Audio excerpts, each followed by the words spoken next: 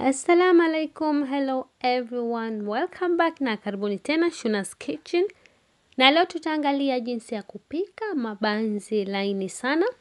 Kama huja subscribe kwenye channel yangu, please hakikisha unagusa neno subscribe hapo chini na kugusa kengele ambayo itatokezea mbele ya neno subscribe ili wa kwanza kupata habari ninapoweka video mpya.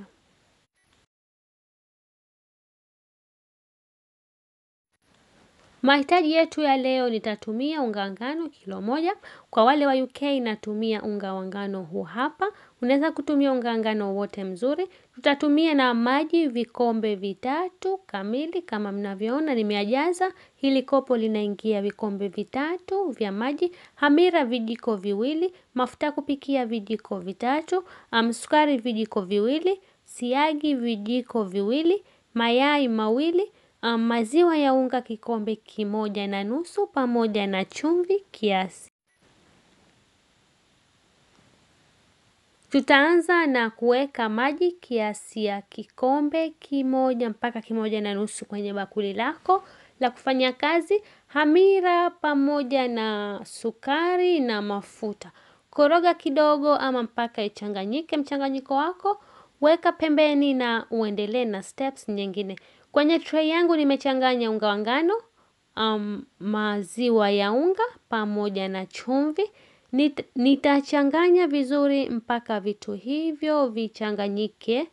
Hakikisha maziwa ya unga hayako peke yake, yamechanganyika vizuri na unga wa ngano.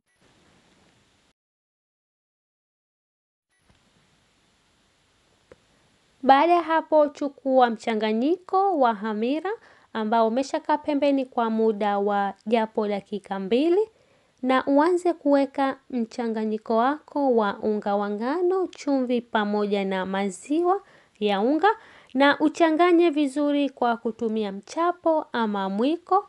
Nilisahau kuweka mayai kabla ya kuweka unga, lakini nitaweka sasa hivi kwa sababu mchanganyiko wetu bado haujawa mzito, lakini kama utakumbuka weka mayai mchanganyiko wako wa hamira kabla ya kuweka unga wa ngano.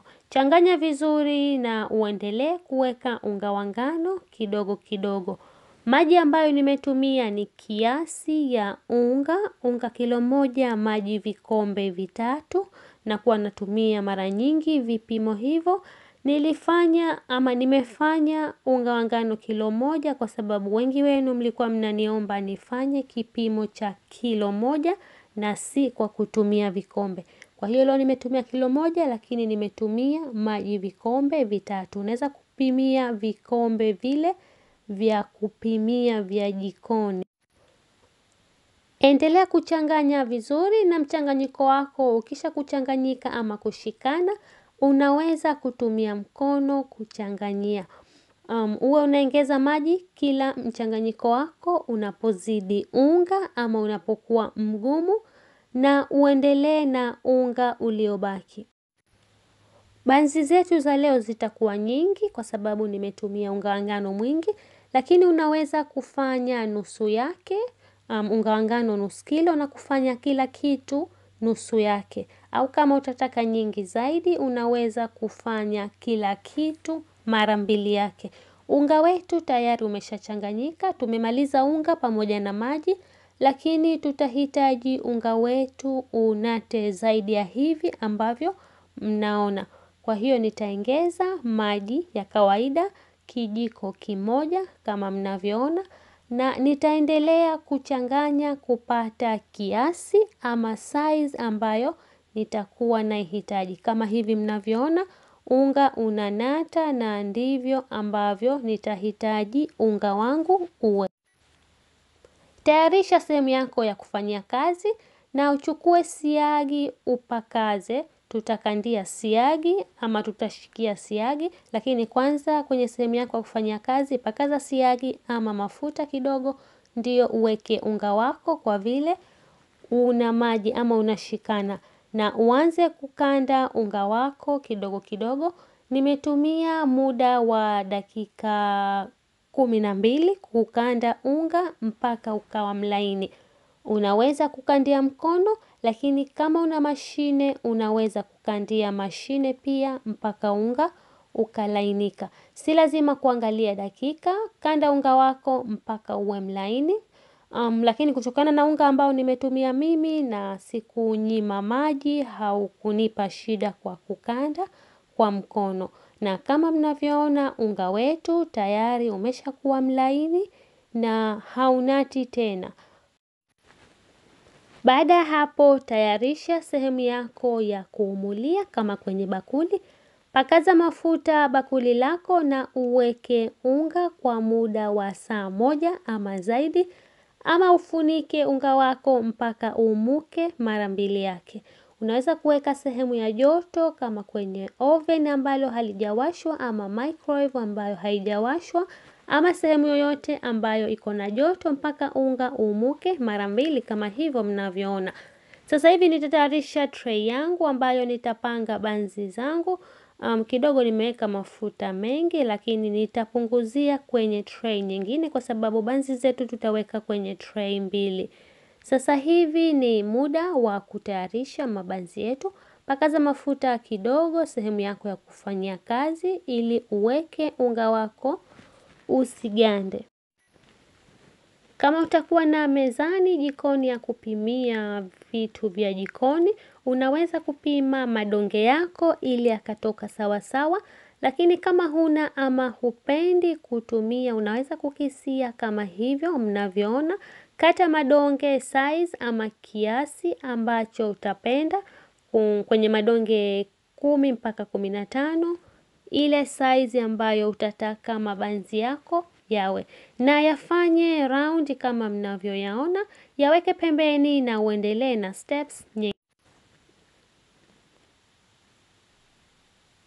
Sasa hivi tutaenda kufanya shape ama tutaenda kutayarisha mabanzi yetu. Chukua donge lako la unga na utumie mkono kulivuta kama hivi mnavyoona. Liwe refu na jembamba na baadaye ukunje kuanzia mwanzo mpaka mwisho kama hivi mnavyoona. Fanya hivyo mpaka yote umalize na uyapange kwenye tray.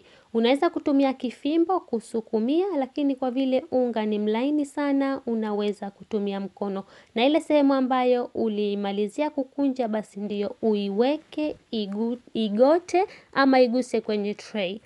Na wacha nafasi baina ya kila banzi, funika mpaka yaumuke. Kama utatumia makaa kupambilia, unaweza kutumia tray, lakini kwa urahisi zaidi tumia sufuria na uyapange mabanzi yako kama hivi ambavyo napanga kwenye tray yangu ya duara. Usisahau kuacha nafasi kiasi kwenye kila banzi. Funika yakisha kuumuka kama hivi mnavyoona. Ukienda kuyachoma yataumuka zaidi kwa hiyo usiweke sana yakaumuka kupitiliza labda dakika 15 mpaka 30 kwenye sehemu ya joto yanaumuka vizuri.